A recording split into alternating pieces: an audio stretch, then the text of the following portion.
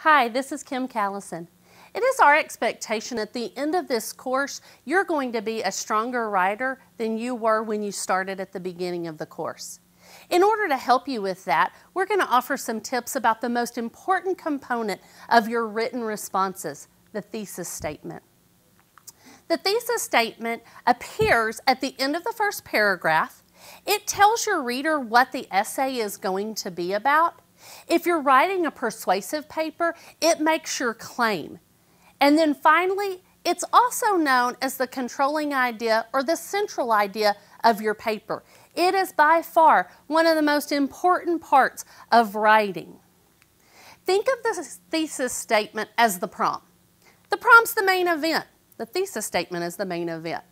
Getting your hair done, getting a manicure and a pedicure, getting your face fixed, pinning the boutonniere on your date. Those are all supporting elements to the main event.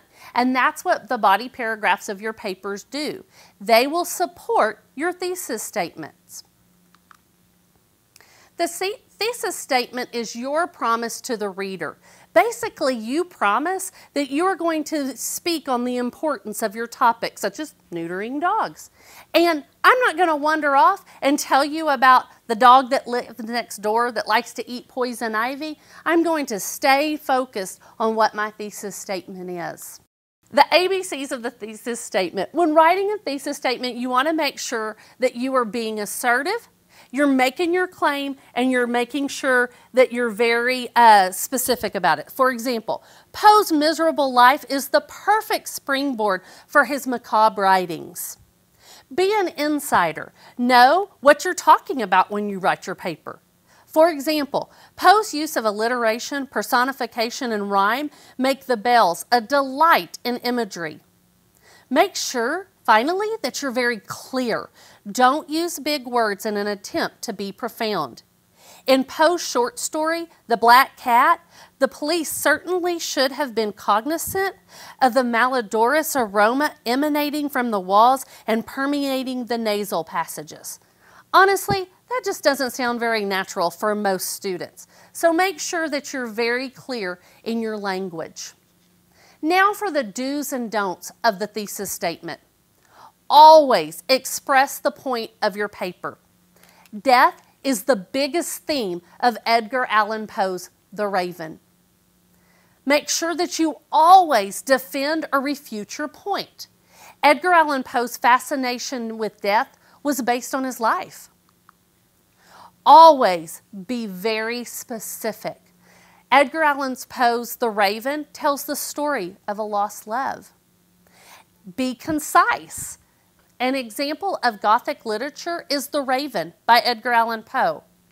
And lastly, make a statement. The figurative language used in The Raven adds to the suspense. Make sure you never do the following things. Never bifurcate. That's just a fancy word for divide in two. For example, don't say, Edgar Allan Poe's The Raven is exciting, yet kind of sad. Another thing we don't want you to do when you write a thesis statement is don't describe your strategy. For example, don't say, I am now going to explain to you the works of Edgar Allan Poe. Make sure that you're not too wordy.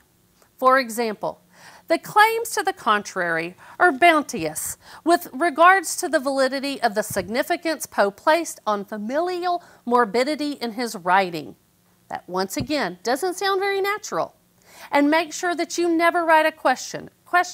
Have you ever wondered why Edgar Allan Poe always wrote about death?